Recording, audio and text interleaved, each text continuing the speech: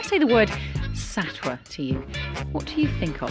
What springs to mind? What memories do you have of this very bustling quarter of Dubai? Let's say hello now and welcome to Omar Rashid. Good afternoon, Omar. Hi, Siobhan. How are you? I'm fine. Great to see you. Great to hear you. A very familiar voice of Dubai Eye, of course. 32 years young, half Welsh, half Pakistani, and also, of course, was here at 103.8 as a business news presenter. Now, how long have you lived in the neighbourhood of Satwa? It really has been 10 years of calling Satwa my neighbourhood. When I reach Dubai, I say, I'm back in Dubai. It's still not home. When I'm driving from the airport, I'm going past Karama, another great neighbourhood that I like, but it's still not my home. When I start to approach the trade centre, I start saying I'm getting near home. When I get to Satwa Roundabout and Al Diafa, I'm nearly home. And then when I drive down Satwa Road and I get to Plant Street as well, and then turn the corner where our house is, that is home. Satwa, and in a way not Dubai, is my home. And say hello and welcome to Andy McNabb. What are the elements then that make a place seem like a home? Well, I suppose the obvious day-to-day interaction with community members, and it's nice, to be able to walk down the street and to know, to wave up to the barber shop and say "G'day, Shumi," and he'll sort of stick his head out the door and he'll say hello.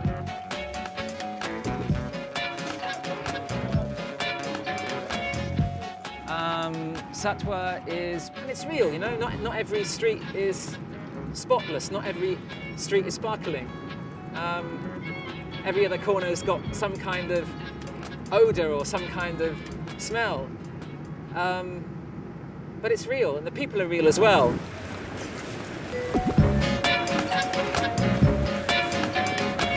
I don't actually have a driving licence in Dubai. Satwa's got to be done on foot. My mother and we actually came to Dubai together.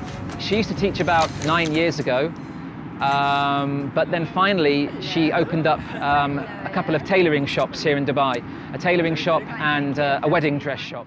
Is she? Rosie said, do you want to try them on? Yes. Hi, Rosie. Hello. How are you, Mustana? How's everything? Yeah. Do you want to try them on, or what do you think? Have you got time? Okay. Oh, sorry, Rose. Yeah. Okay.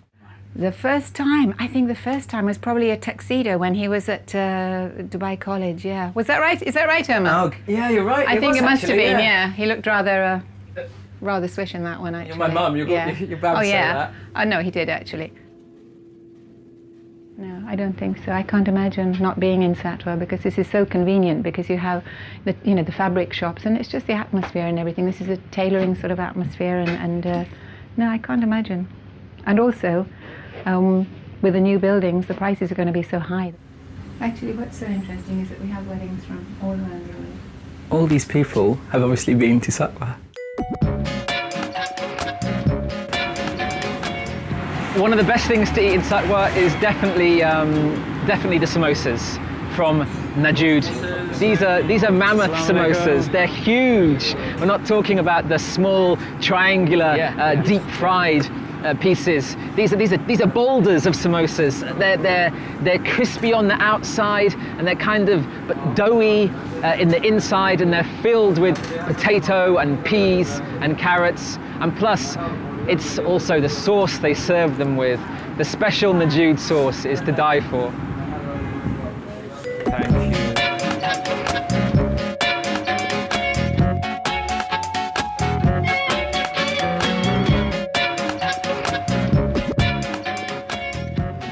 This could be the best samosa moment ever.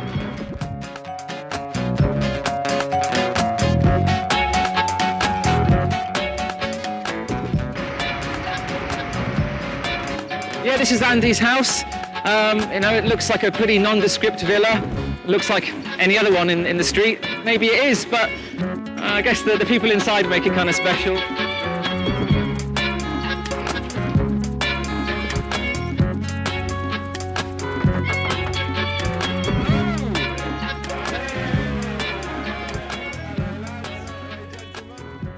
square looking 100 dirham note, that's a month's feed at the shawarma shack, no question.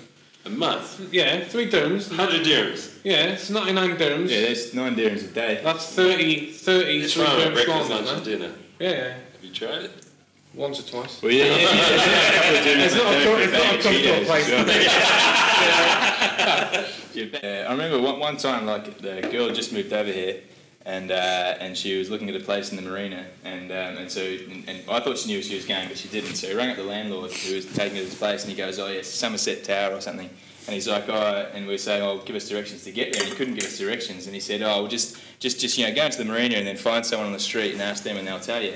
We drove around the marina for about 15 minutes. There's no footpaths, so of course there's no people walking on the street. And it's just, I was just like, man, at least in Satwa, like, you could just pull up on the side of the road, wave some dude over. Everyone knows the landmarks. You'd be given Lyle Supermarket or the Iranian Hospital or Family Clinic, and you just stop and say Family Clinic and someone knows. I mean, you don't need to sort of talk to a tourist on the street. All right. We're, Satwa's, I think this whole setup talks about Satwa. In a nutshell, I think we've got an iPod with our beats, and we've got obviously a antique radio to play the beats through. I think it's the dichotomy of Satwa, the old and the new. Sorry.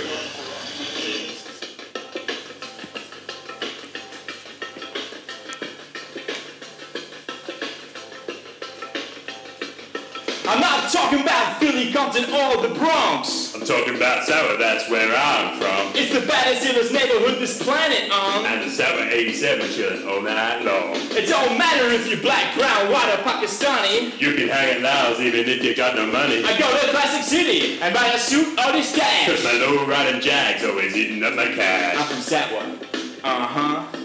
Yeah. And I'm from Satwa. That's my Satwa.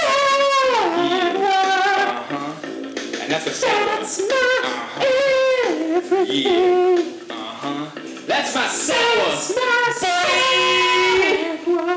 And that's my everything.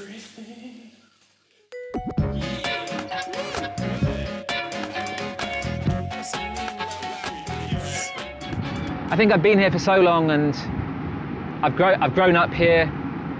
I've spent the last 20 years on and off here in this area in Satwa. And now that it is set to go, I think it's time for me to move on as well. Mini challenge to people who haven't been to Satwa. If you haven't eaten out on a Friday evening outside at Ravi's restaurant, do it. If you haven't walked along Satwa Road and popped into Najood's famous Pakistani sweet shop and tried their best samosas in the whole of Dubai, do it. If you haven't gone mad shopping on a Friday morning in Lal's, or you haven't lounged around on the steps outside and just watched some of life go by in Satwa, do it.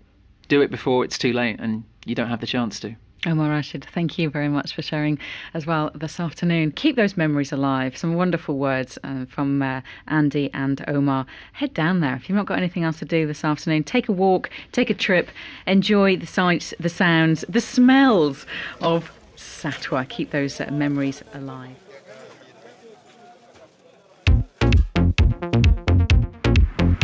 If I, for some reason, lost my key and it was impossible for me to get into my house for 3 days, and I had to go and live in Satwa, I would, but I would get a very short lease, seeing as it's going to get knocked down in the next few months. If it wasn't going to get knocked down in the next few months, I would. If my circumstances were different, for me, Satwa is just not my lifestyle. It's not the way I'd like to live. It's not near my office. It's not where my friends are. Satwa, I'm sure, is a nice place. You can find nice apartments, but unfortunately, the government of Dubai don't think so. Hence the reason they're going to knock it all down and build something, hopefully, that can look like this.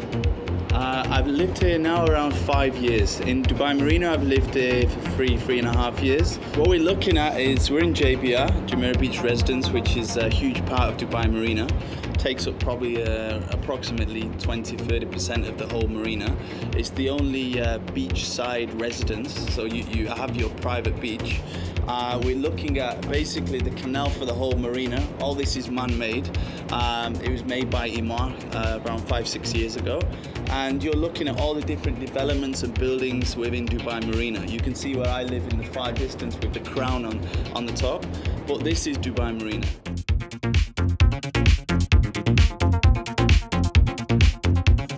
That's the bachelor's fridge, by the way. Actually, it's quite full up today. I went shopping last night for a few hours in the supermarket, so it's full for me.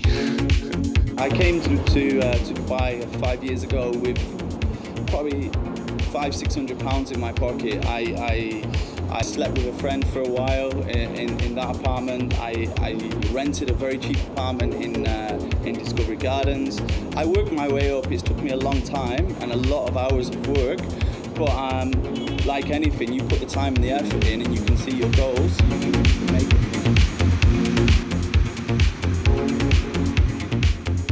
I've sold around 150 to 200 marina properties since I've started. I'm known one time as the king of the marina, believe it or not. That was my nickname years ago when I was doing rentals for the other companies. And I kind of controlled like the Phase 1 and Al Majara and all the new Imar developments back in the day. And basically I could get my hands on anything in Dubai Marina. At the time there weren't many marina apartments available. There were only a few buildings. I used to do a lot of networking, even with the security guards. I give them my business card, go put my sign in spinners. So, to cut a long story short, I had a very, very large database of marina apartments. So, you wanted an apartment in the marina, you know who to call. You would call me.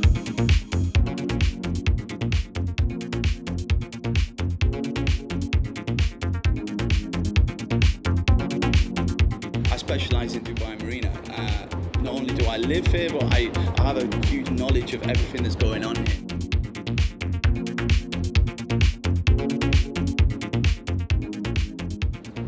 For a living, I own my own and manage my own real estate company.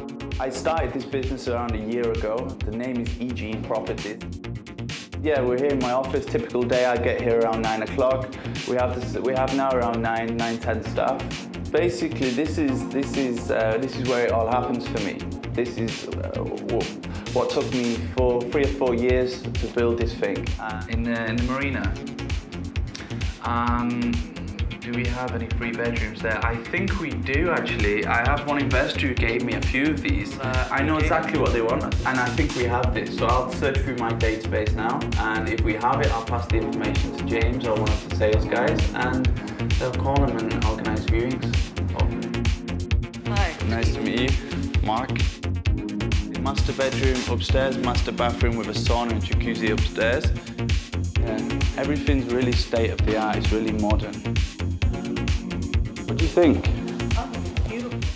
Most of the time in the marina, I find myself driving. I can tell you a story about my father. When he came to visit me, he's new, he didn't know Dubai, and unfortunately in the marina, it was about a year and a half ago, there weren't that many pedestrian crossings or walkways or pathways, so my dad loves to walk. It was a nightmare, there was construction everywhere, and he just couldn't find his way to the beach. What should take 10 minutes took him 2 hours with GPS.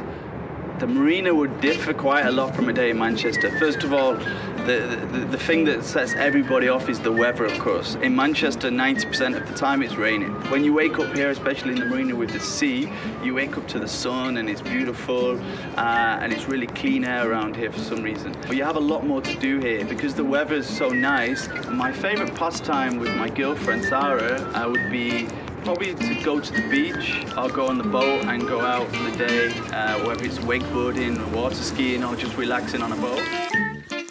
We're all here to work, so most of us are busy most of the time, but we try and make some time at the weekend. We'll go to the beach or go clubbing in the weekend or go for a nice meal somewhere. So we try and give time for some like social time. I've not had a holiday since I got here, which is 5 years.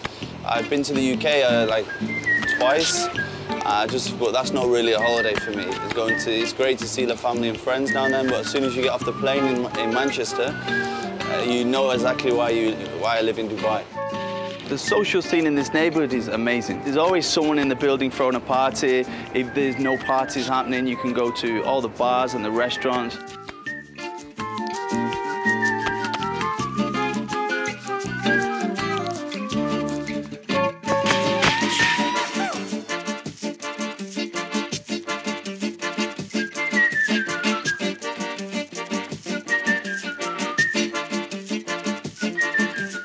Personalized stalls. They sell like homemade and handmade gifts and things like this. It's a really nice atmosphere. The kids will come out onto the market and play in the fountains. It's a really nice day out.